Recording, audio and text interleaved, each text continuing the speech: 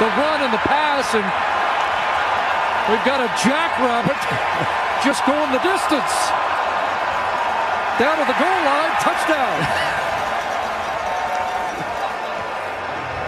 We've had this visitor appear before, but I'm not sure we've had a Labor Day appearance.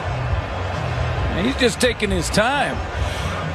He's going to hang out here and get a good seat for the Labor Day Classic. A jackrabbit's on the field. He's still loose, but Kendall Lawrence brought down at the 25. And the jackrabbit scores.